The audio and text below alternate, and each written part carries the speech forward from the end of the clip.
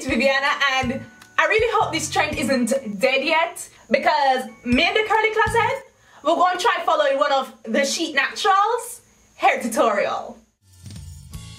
So the first time I was on this bandwagon, I was inspired by my YouTube search results to follow a Caucasian's hair tutorial. And I mean, I think I did a pretty good job, but I'd like to hear your opinion. So if you haven't seen that video, I'll be sure to leave it up in the iCards. So maybe you're just new to YouTube to not know who the Thechicnatural is, but she is the queen bee of the mohawk. And she's also stylish and vegan.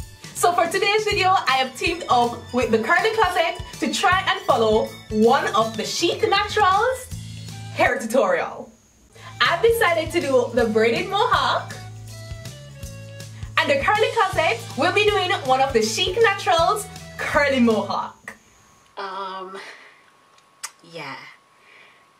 No. Okay, so somehow my hair seems to naturally be wanting to fall on this side. So since this side is a little bit not so smooth, I'm just gonna take my ball bristle brush. I'll be sure to have both videos linked down below, so after watching this video you can go check those out, and also some more of my videos. I'm just saying. Okay. Hey everybody, today I'm here with a tutorial on a braided do I did recently. So I'm starting with clean stretched hair. To prep for this style, I did my normal wash routine, and then I very lightly blow dried my hair. Okay, so I'm going to be starting on freshly washed hair. I have my leave-in conditioner in it, and my hair is damp. First thing I'm going to do is section off some hair at the front. I'm making a side part going back, and I'm stopping right at my crown. And then I'm going to do the same thing on the other side. Then I'm making a horizontal part to connect both of those parts I just made, and I'm left with this. I think my section too small.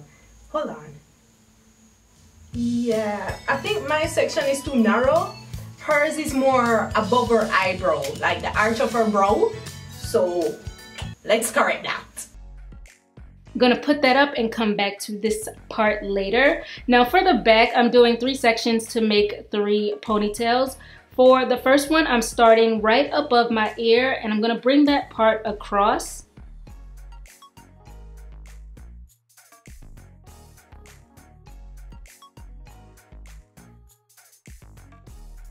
Just like that. And I want this style to be sleek and smooth, so I'm applying some gel around the edges. I'm gonna brush it all up into place and make a high ponytail.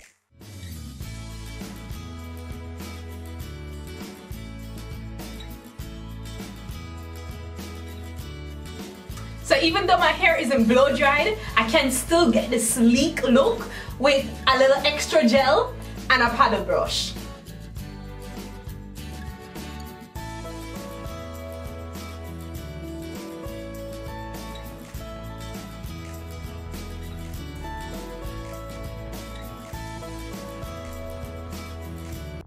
With the remaining hair in the back, I'm gonna part that in half and do the exact same thing. Apply some gel, brush it up, and make a ponytail.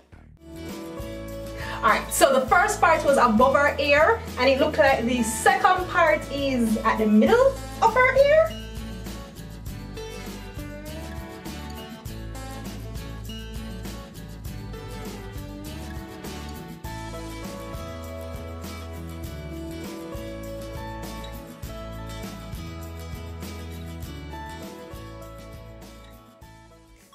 Alright, now I'm going to make the braid, and since I want mine to be really thick and long, I'm adding in this braiding hair.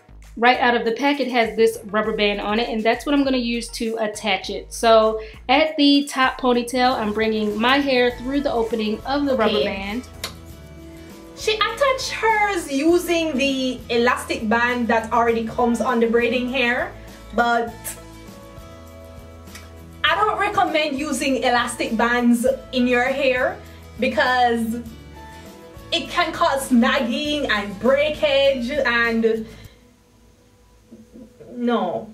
So I'm going to remove the elastic band that comes on the hair, and I'm going to attach one of my scrunchies. Alright, so this is simple. You have the scrunchie, I'm going to just wrap it around the hair. Then I'm going to have 2 loops, right? Just take one and push it through the other. And you have a safer way of attaching the braiding hair to your own hair. This don't even match my hair color right now. My hair color need a touch up, people. Before I attach the braiding hair, let me ensure that my real hair is thoroughly moisturized. So now I have my hair and the braiding hair, and I'm taking the braiding hair and placing it on top. I'm going to divide that into 3 pieces and commence to making a braid.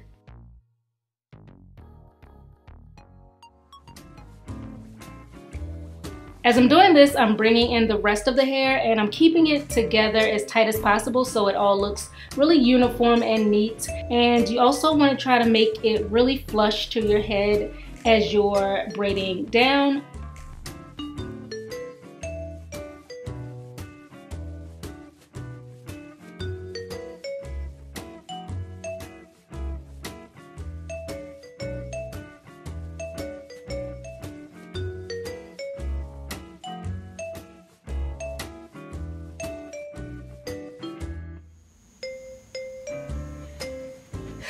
Okay, so that was a fail. 1, because my hair color is totally different from this braiding hair that I bought. And 2, my hair is fighting me. So what I'm gonna do is ensure that my own hair is detangled properly, and I'm also going to add some mousse to my hair to help smooth it out and help it blend with the braiding hair a little better.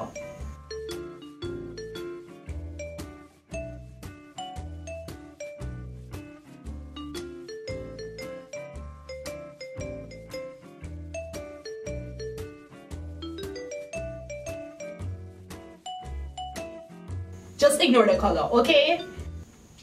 Ain't nothing I can do about that now. So I'm gonna braid that all the way to the end and secure it with a little band. Last thing to do is tackle the front. So you can leave it out like this if you want, but I'm gonna do a little pompadour type of action. So I'm brushing it all out to make sure it's well detangled. Then with my hair hanging down towards the front, I'm dividing that into 3 pieces and I'm gonna make a very loose plait. So I'm gonna take that and fold it backwards. I'm taking the end of the plait and tucking it under itself, and then I'm gonna pin that down right where it meets the braid so it all looks connected. And then after that, you just shape it however you like the shape to be and then pin it down in place. And for the final step, like I always do, I'm gonna smooth and shape my edges. So I'm adding a tiny bit more gel right around the perimeter. And then I'm gonna brush that in place with my hair toothbrush and tie it all down with a scarf to set.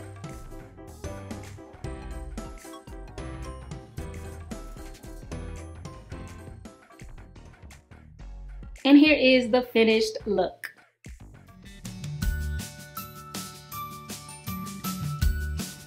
Oh!